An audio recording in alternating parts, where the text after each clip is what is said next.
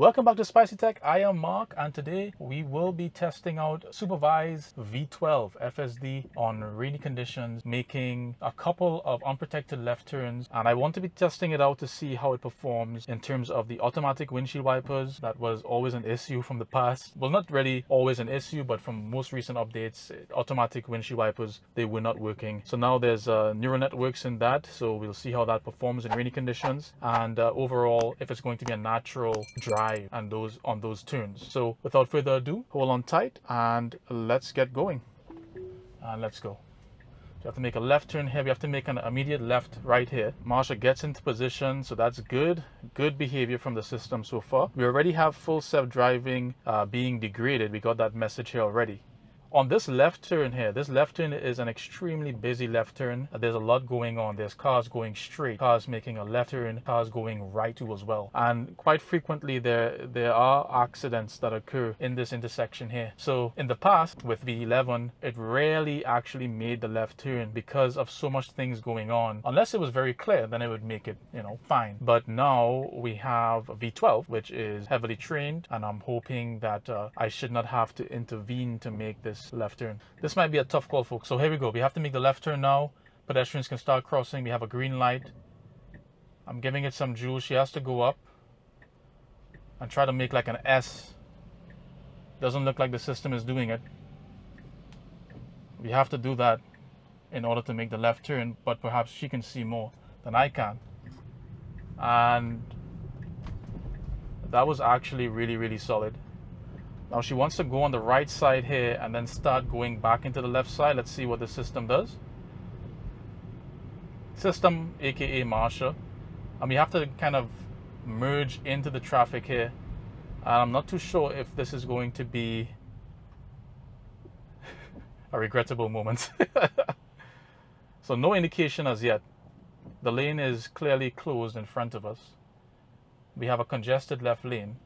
But this is how it should work actually, because then you're going to have the left lane here will always be congested, and so you'll have a blocked intersection. So it's good that the actual system came into this lane to ease off of that buildup. No indication as yet still though. Windshield wipers working good so far. Okay, so she starts indicating now. Now the next hurdle would be, and I got a second nag here, would be to try to get in. So will someone let me in? Let's see. You have this person here. Thank you. This person here is giving me a squeeze in. And now we have to make a right turn coming up here. All right? We have a construction zone on the right side. How is this even going to be possible? Is it still possible to make that right turn? Let's see. So she's going up here. We have to make the right over on this side here. Or is the lane completely closed? I'm assuming what I would have done is I would start indicating and then I would go around the cones to get into the right lane. But I would start indicating from now so that others behind know what I'm doing, right? This is a very unique situation we're in here. We have the whole right lane closed, but there's some space for the buses to go into the bus station on the right side. And I'm surprised that the system hasn't tried turning into the cones to get into the right lane where it needs to be. So that's impressive so far, folks. Give me some feedback. Let me know what you think so far. And if you're liking what you're seeing so far, give me a thumbs up. Don't forget to subscribe too as well and click the notification bell. So now she's indicating right. We need to start going right here. Right? So she can go inside here. And that was really that was really good. That was really good. Really impressive. So before, V11 would have tripped out on that construction zone. It would try to get in between the space. If there's a space in between the pylons or the cones, it would try its best to try to get back into the right lane. But in this situation, it really kept composed. It stayed in its lane. It is really behaving like a human, and you can tell that it feels like it is human. So that's where the end-to-end neural nets and tons of video feed coming in. And we spoke about this in our previous videos too as well. It's taking its time on the corners now. It no longer speeds around the corner at full speed. And now we have another tricky left turn here. I love the positioning, right?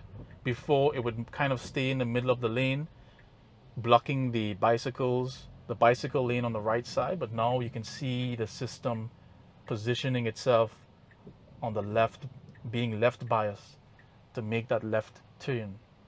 So we have an unprotected left here. This car needs to stop, wait for that car to go straight.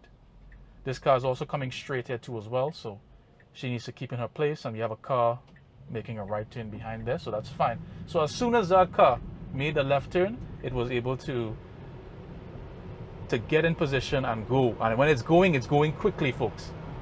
We are 10 above the speed limit, 12 above the speed limit. This is handling really, really well. Like I don't know if you're hearing it in my voice, but I'm super, super excited because it's performing like a human. It can start getting in this lane if it wanted to. And we got another nag too as well, so that's a third nag. Starts getting into the lane, positioning itself to make that left turn well in advance. All right, folks, so we're back at it now. So we have a protected left turn. We need to get up to speed. That automatic max speed should be, going at it right now. And it keeps up with the flow of traffic. We have to make this left turn, and it does so really well.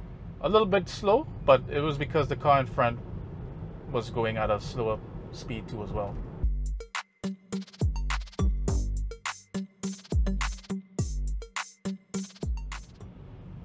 And it gives the right of way for that person who has indicated and wants to make that left turn on the furthest left lane. Gets back up to speed. This person indicates in an intersection, which he shouldn't be doing, so that wasn't good on their part.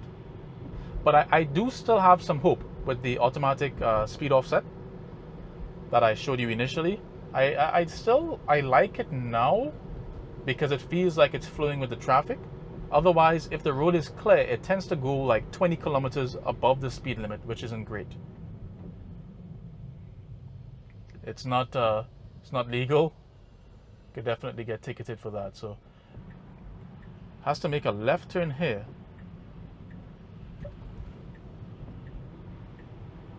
And it does so really smoothly.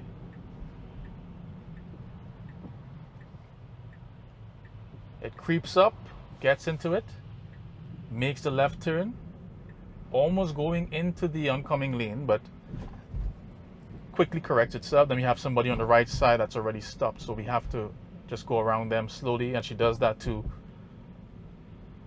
And it was very calculated in terms of its speed and so on. It's slowing down here, perhaps because of the puddle on the right side, but it needs to go up faster. The max speed is 30. We just got wet. Needs to go up some more here.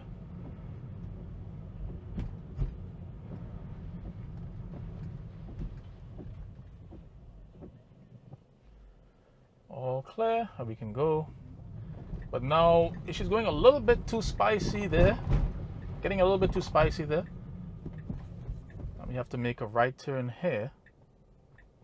So that part there was a little bit unnatural, but everything else so far has been great in terms of the unprotected lefts. All the left turns were really well executed.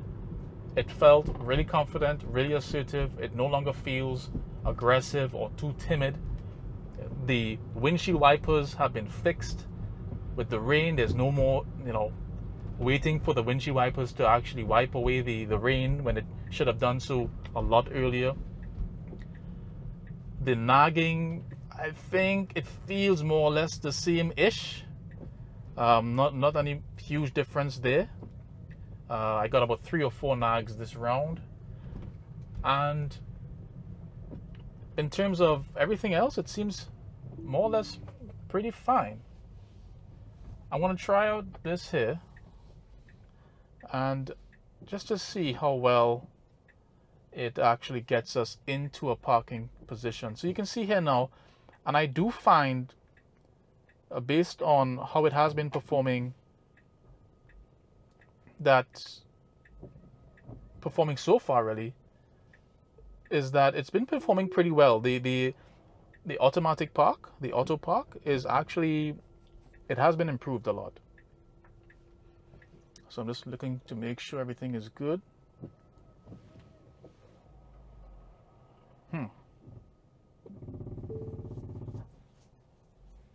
Wants to go up. It's still, of course, a little bit slow, but in terms of recognizing the car spots, the parking spots, it does a good job now. It does a really good job now. So you can see that, you know, it works. It doesn't have the new auto park where you can select the parking spot that it identifies. That's for the vision only systems right now. I still have ultrasonic sensors, so you can still tell that it has been trained very well for parking spots. So because with the auto parking in the past iterations, the previous iterations, V11 and so on, it had difficulty picking up these spots. These are also slanted parking spots too as well, so they're not directly straight, they're slanted, and it did pick it up well too. So I'm impressed overall, folks. You know, I'm honestly really impressed with V12 right now. I can see that it is supervised, because it has just been me looking at the sides, looking at the rear view mirror to make sure no one rear ends me. The system handles really natural. It handles a lot more human-like than anything I've seen before, and it is something to really look forward to. I hope you enjoyed this ride. I hope you can join me in my future journeys too as well, and us in our future journeys when I'm here with Cry, my wife. And if you liked it, don't forget to like, subscribe, and click the notification bell.